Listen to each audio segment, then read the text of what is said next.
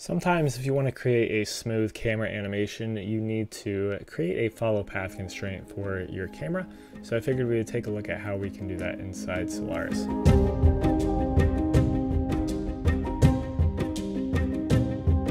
So just real quick here, if you've been following my channel, then you probably know that I have been working on a series of devlogs on a full project called the Lost Facility. That's kind of where this stems from. I needed to create a camera that moves smoothly through our terrain that we were creating. And I did this with a follow path constraint. We're also building that scene fully inside of Solaris. So if you're interested in that, make sure you go check that out. But also this video is kind of taking place of the devlog this week. The reason for that being, if you didn't see my post, I have been having some issues with my PC. My motherboard basically just died. So I had to go get a new one and kind of build all that up.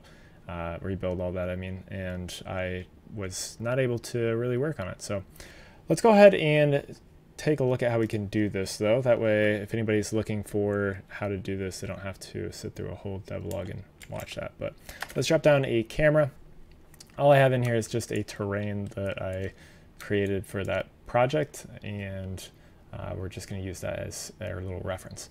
So we will need a camera, and then we also can drop down a follow path constraint. There is a node specifically for it inside Solaris, and there is two ways that we can do this. We can either wire it all into the first input, or we can wire it into the second input. That is our curve, and our curve that we're going to be having follow, I'm just going to wire it into our second input. That way it is just a little bit clearer. So we'll drop down a SOP create. And let's go ahead and dive in here, and let's create a curve. So just a Bezier curve. So we can press enter in here, and you can just, let's go to the top viewport actually. And like I said, this is a terrain, so this is gonna be super large.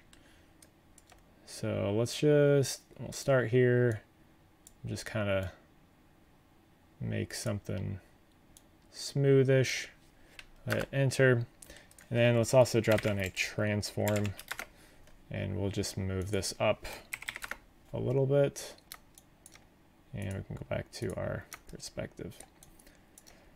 So now if we jump back to our Solaris here, we can wire this into our second input. Let's set our display flag onto the follow path constraint.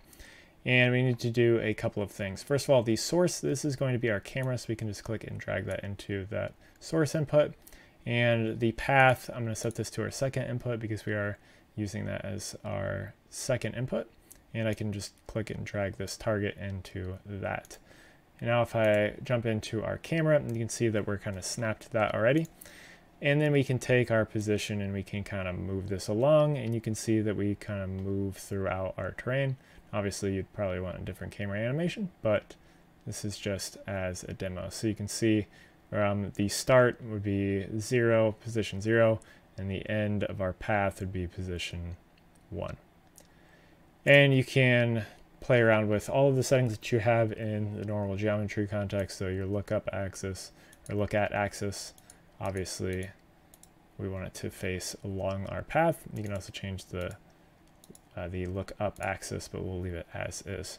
And the up attribute is going to be your tangent U, so you can modify that if you really want to. You can also roll if you want to get some weird little fancy shakes or something, I don't know. But that is how you set up a follow path camera or a smoother camera animation inside Solaris. Pretty simple, but it is something that you may need to do from time to time. So if you didn't know how to do it, that's how you do it. Like I said, this terrain is from a project that I'm working on called the Lost Facility. It's a kind of a large project that I've been doing. I've live streamed a bunch of it. I've also created some devlogs that you can follow along with on what I've been doing in that, and you can grab all of these project files from that series on Patreon. You can also grab all of the stuff that we create for that, including the terrains and everything on Patreon as well as the project files that created those terrains. So if you're interested in all that, make sure you head over to Patreon and grab those and check out those videos. Just kind of see how you can create a large scene inside Solaris. Anyways, thank you guys for watching and have a good day.